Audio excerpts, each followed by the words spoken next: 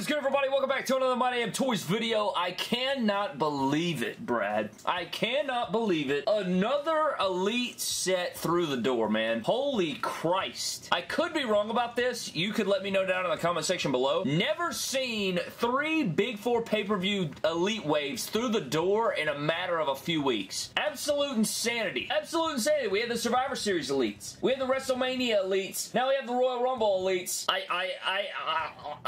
I don't know what the hell's going on anymore. Had the Build-A-Figure Rick Rude wave. Had the Build-A-Figure Mean Gene Okerlund wave. We got the Build-A-Figure Dok Hendrix wave today. I mean, good God in heaven. How can anybody keep up with this? But here I am back again with a review, man. You know how we do. We're going to be back again with a review. Today we're back with the WWE Elite Royal Rumble 2022 or 2023 wave. And we have Damian Priest, Vader, Rey Mysterio. You knew it was going to include Rey Mysterio. Brie Bella over here. It's just jokes, but it's not good. Nonetheless, man, let's take a look at our packaging right here. Damian Priest in the beautiful white and silver. Think this figure looks fantastic. Good God in heaven, love the white and silver. You got the pink Hendrix arms in there. Looking like a clean figure. I'm excited to get this one. The packaging is also clean as hell. You guys can see you got the white, the red, the black, very clean stuff going on. Actually, really sick. Actually, I like this a lot. I like it a lot. He's got a little something special going on there, young man. So Damian Priest is looking good. We also have Vader. Now, I never got the Legends figure that came out not too long ago. Maybe it was like 6 to 8, maybe a year ago. Got the torso in there. You got Vader. It's Vader time. Yeah, you got Vader there. Very cool. Feel like I'm on Boy Meets World. We have another Rey Mysterio. Feel like he won the Royal Rumble yesterday. Now here I am reviewing this figure in real time. Kind of makes me sick. Shout out to my man Lane Conway. Rey Mysterio was his favorite wrestler when we were growing up. He was one of my best friends. And I remember watching the Royal Rumble as we were watching together as he won the Royal Rumble, and I was happy for Lane because his favorite guy won it. Here I am today. Rey Mysterio there looks clean. On the back, Rey. Got Rey again. Very cool. And then the last one in the set is going to be this Brie Bella, which, Jesus Christ in heaven, man. If this makes it to retail, it'll never leave, okay? It may. It might, but probably not. It could, but it won't. It should not. It shouldn't, but and it won't. It will not. We'll see, but also we won't see because it won't move, but also it couldn't. It might sell if it weren't real. I don't know. Nonetheless, man, we are going to crack all 4 of these out of their packaging, take a closer look at them, and we're going to run through it just like we do usually in the reviews, but we got 4 Elites here, man. We're going to run through all of it, get into the Dok Hendrix, which is probably the figure I'm most excited about, but we will get into that, but let's shut the hell up, crack all these guys out of their packaging, find out what these Royal Rumble Elites are all about, and I'll see you guys in just a moment. Hey guys, this is actually editing tray right now, and I had the idea that this did not hit me until after I had done the packaging segment. These slick mofos, man. These slick mofos over at Mattel, man. How about them including the head and legs of this figure, of this Dok Hendrix Build-A-Figure? They include the head and legs of the figure with the Brie Bella. But with the Rey Mysterio Elite in this wave, they gave him hands and the Royal Rumble microphone. You don't need those damn hands, Brad. You do not need those hands or that mic to complete this Build-A-Figure, but you damn sure need the head and legs. That is hilarious, man. God, that makes me laugh. That is the funniest shish I've ever seen. Good God. Head and legs. Have they done that before? They probably have done it before. It's just laughable. It's so funny. I don't know why. That makes me cackle. Ha! I'm cackling. Holy hell. That's hilarious. Anyways, back to the review. Alright guys, so here's the full wave going round and round on the rotating base. Of course, we're going to dive into every single figure here, break down the accessories that you get with each, and of course, build the Dok Hendrix figure at the end, and we're going to rank the set as we always do here. I can probably guess which one's going to be last, and it's probably going to be the one that we're going to start off with, but you know what? I'm going to go into it unbiased. I'm going to go into it with an open mind. We'll see how it feels. We'll see how it goes, and break everything down, man, but let's start rummaging through the wave. We're going to start with one, go all the way through, build the Dok Hendrix, and get the hell out. Alright guys, so getting into Brie Bella's accessories, we do get the same rubber, like, cloth deal.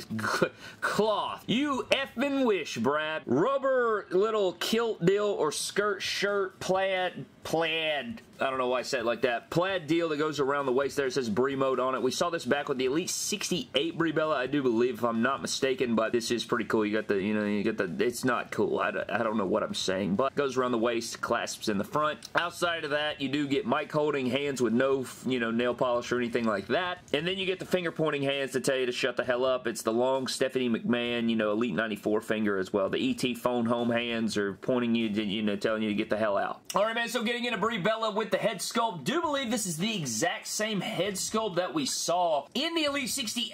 It just doesn't have the red headband painted, is basically what it is. So you are getting a black headband in there, but not a bad head sculpt. It gets the job done. Kind of plain Jane hair. It'd be cool if they added highlights and stuff to this hair to just add a little life to it, but you have the same molded top that we've seen, same stomach. You do get the rips in there. It's got, the belly button actually makes sense this time. They put the skin tone there, but you have the black stripe going through. Double jointed arms, which are really nice. They are pinless. You do have the back exposed there, which I do believe was accurate. You do have the plaid stripe going around the belt there. Pretty much plain Jane. You do have the rips here. It's just paint deco. It's not sculpted or anything. She does have black knee pads on there. Now, these legs are like insanely stiff, I guess, because they are pinless. These are new legs compared to the last time we got this Brie Bella figure, but they did give her the basic boots, which sucks so much, man. They just suck. They make it hard to stand flat, but you do have the Brie Bella logos on there, kick pads, whatever. Figure just feels super stiff, especially in the legs. Arms don't have that Stephanie McMahon problem, which is just a blessing. I would probably have to just lose my ever-loving mind if it did, but I don't know. It's just very, very stiff, man. These legs that I'm probably going to remove the knee pads from this. Not that I don't give a rat's rear about the knee pads and like the articulation of the figure, because it's just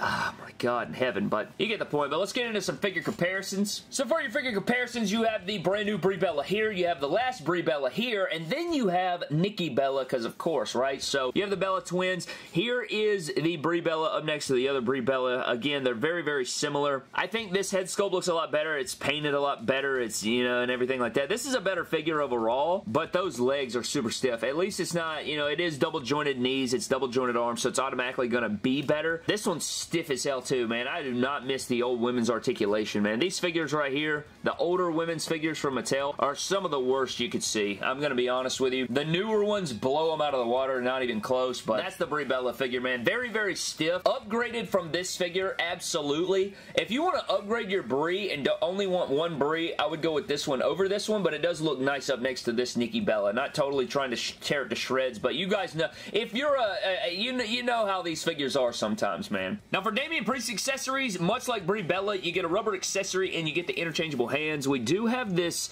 I don't know if this is the exact mold. I want to say it's the exact mold that we saw with his last Elite in the Elite Series 89, was it? Was Elite 89? Damian Priest, I can't remember, but you do have the silver chains going down the middle. You have it on the sides, you have it on the other side, and then you have nothing on the back. So it's just plain white jacket that clasps in the front. It's kind of a softer material than we usually see from these kinds of things, but it does clasp there. You guys know that it doesn't clasp very well. That's just the nature of these things, but if you can get it all the way through there, it will clasp on the figure. I'm not going to use this garbage, to be honest with you. I can't stand the rubber accessories, but at least it is a vest and not a jacket where it will hinder all the articulation, but you do get the rubber accessory. And then outside of that, he actually comes with You Can't See Me / Finn Balor entrance hands with the black middle finger ring right there. And then he comes with mic holding hands with the same ring on the middle finger on the right hand. It's just regular mic holding hands, which, make the world go round. Alright guys, so getting into Damian Priest, same head sculpt we saw with his last figure. I mean, this is almost an identical repaint, but you actually got some new stuff going on, and I like this figure, man. You got the same head sculpt, pretty quality head sculpt, I'd say. You do get the same necklace we saw in his last figure. He's very toyetic. He's got all the tattoos, nice torso for him, double jointed arms, which we like to see. All that stuff looks good. Same hair mold and everything. He does not come with the removable gauntlets, which I honestly feel is a step back. I feel like they could have done the same gauntlets, just repainted them, but you do have the white and silver gauntlets painted on, which again is a downgrade, to be honest with you. I'd prefer the removable, but it is still quality. Same crotch piece we saw last time. You have the white and silver, which is very, very clean. Now these legs look sick as hell, man. All this different stuff is sculpted on. I do do believe all this is newly sculpted. Like, these thigh pads are sculpted on. You're getting these silver arrows painted on. White and silver is a very clean look that, if it pulled off correctly, is just super sweet, and I think they captured it perfectly. Like the silver color, it stands out. It looks metallic. It really stands out on the white. You even have the sculpted, like, this is newly sculpted knees,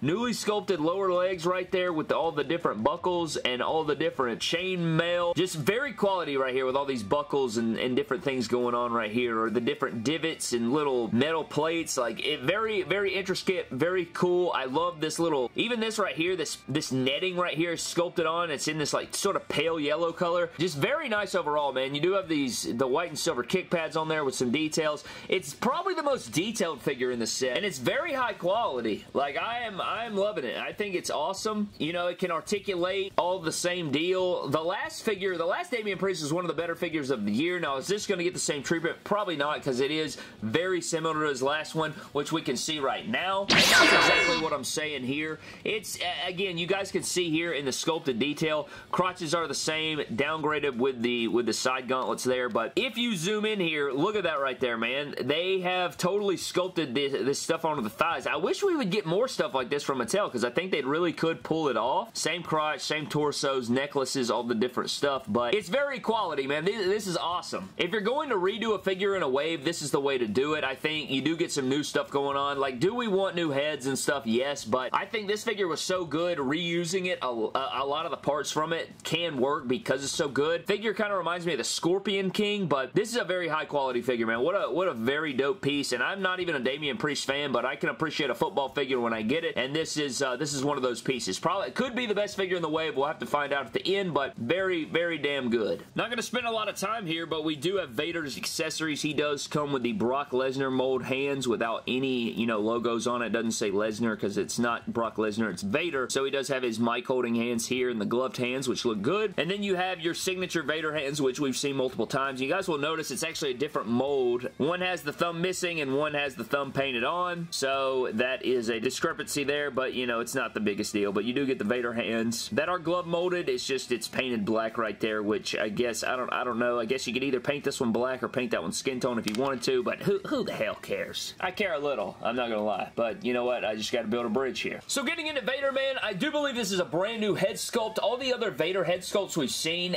to my knowledge, I could be wrong about this, but I'm pretty sure every other Vader head sculpt had a removable mask, and this is the first time not having a removable mask. But the likeness is very good. I love the hair color. I love the likeness and expression. I think the mask is really nicely done. I think that if you want to buy this and put this head on other Vaders, you may want to do that. I don't know all the different discrepancies between the gears, but this is a very nice mask sculpt, and it is a very nice head sculpt. I like this head sculpt a lot. I like that he's pissed off and yelling and like, get over here, I'm about to smash you. So me talking to my wife. But going down into the torso, same torso we've seen. You got Vader time on there, the black and red going down. Pretty decent ab crunch on this guy as well. You do have double jointed arms on here, which is very nice. I think these are some arms that you could see on another guy. I think I'd like to see that. Like different guys, I think these arms would work better for. Kind of the chubbier, not as like detailed or veiny arms would do good on some other guys. You got the wrist gauntlets on there that we've seen. Same hands we covered before. You got the big crotch piece in there. He's got a great split. You know, the athletic prowess that Vader had looks good. Got the V on the butt cheek there in yellow. You do have the nice big knee pads that are going to hinder the hell out of articulation, but you do get kind of a single joint out of there. They are double jointed, but with the knee pad on there, you're only going to get a single joint. But you have the red and black boots, which are very clean. I like these a lot, and they fit nicely with the gear. But as far as comparisons go, I don't have any other Vader, man. I've never had any other Vader. This is my first time owning a Vader Elite, and we've had him 2 or 3 times now, I think, in Elite waves or Legends waves and things of that nature. But he's got a good ab crunch in here. He does have good shoulders. These big guys always have great shoulders, but you're getting a double jointed arm in there. I mean, he's pretty buttery smooth and feels good in the hand. The only thing is, like, his kick forward sucks. He's got, like, that ratchety noise. He has a good split, which doesn't really matter. You have a double jointed knee in there, which sucks because of the large knee pads, but you get the boot rotation. Decent little ankle rocker. The short boots aren't as good as long boots usually when it comes to, like, ankle articulation, but that is Vader. Pretty solid here. Not my favorite of all time, but a pretty quality football figure, and I can respect it. And then then, just like Vader, interchangeable hands. Nothing else going on here. You get fisted hands for Rey Mysterio, which we've seen a million times. Just this year, we've seen these a million times. Just the fisted glove hands in all black. And then, of course, you have to have your Friday Night SmackDown reaching out entrance black gloved hands that we've seen so many more times. And I just wish that they'd give us attires that have different colored gloves. I want to see different colored gloves for different fix-ups, but they keep giving us all black, so I have a million of these now. Give us mic holding hands for Christ's sake. Alright, man, so getting into Rey Mysterio, starting out with the head sculpt. I do believe this is a new head sculpt. Don't think we've seen this before. It's very similar to the Mohawk head sculpt that we got so many times before with the Elite 72 and so on and so forth. All the top picks kind of figures. Very similar facial structure, except it doesn't have the Mohawk. It's like the old school mask here, but it looks good. The colors look good and everything like that. We do have the old school Rey Mysterio, Elite 18, Elite, you know, old school torso like that. It's not the same torso that we saw on the Legends figure. So, you know, there's two different types of torsos they like to give him, but he does have his tattoos here. It's before he had all of his tattoo work, of course, but he does have the Eddie Guerrero armbands on there, which are really nice. Got the red and silver in there. Got the elbow pads, double jointed arms, knees, double jointed arms, or elbows, I'm sorry. Got the crotch piece in there, classic. Got the red long baggy pants on there. It'd be cool if they could do this in like the, you know how they do Kane's pants where they have them like shiny? It'd be really cool if they could do that, because usually his gear was like shiny, right? But got the cross and flames on there. Got the 619 on the other side, and then the black boots right there. Very good articulation on this guy, and he is small. I mean, why wouldn't he be small there? But he's got a really good kick forward. These Rey Mysterios are on ball joints, unlike the first few Rey Mysterios, and then they did transition him there, but he does have good arms and everything like that. Like, he feels really good in the hand. All Rey Mysterio figures feel quality. Like, he could fight crime and kick all the ass that you need him to, of course, but this Rey Mysterio is pretty quality, and it's a Ruthless Aggression Rey Mysterio, so that's nice to see. It seems like they are starting to pump out more Ruthless Aggression figures that we begged for years, so now that we are getting those, that is nice to see. But let's get into some Rey Mysterio figure comparisons, which, first of all, you do have your SummerSlam Elite Rey on the left, and then you do have your Greatest Hits Rey Mysterio on the right, and these are all three Reys that we got just this year, not including the other three Reys that we're going to take a look at in just a second, which is going to include all of these Rey Mysterios, and this one are all from like the same era, except they do use different torsos. Like, they're around the same time, and it's just cool, man. It's really, really bad, I think it all looks really clean. You know, you got your modern Rey Mysterios, kind of leaner, you know, meaner, all those different things, and then you do have your more beefier torso there, which I think this is more accurate, and then this is more accurate. All of them are fantastic, though. They do a really good job on their Reys, but this is another addition here that I really like, and, you know, it gets the job done, man. Pretty cool stuff. Alright, man, so getting into the Dok Hendrix build a figure, all the pieces that are in front of the boxes are what the respective pieces come with, or the figures do come with. So Damian Priest comes with the arms, Vader comes with the torso, Rey Mysterio comes with the mic and interchangeable hands, and then Brie comes with the head sculpt and the legs. That was still a really slick move that they tried pulling there, but let's go ahead and build the Dok Hendrix, and we'll get into the review of him here. So you snap that in there, and then we got to put in our arms here. I love this new torso that they are giving these Build-A-Figures, like we got with the Mean Gene just the other day. I think that's really quality, but got to get this arm in here.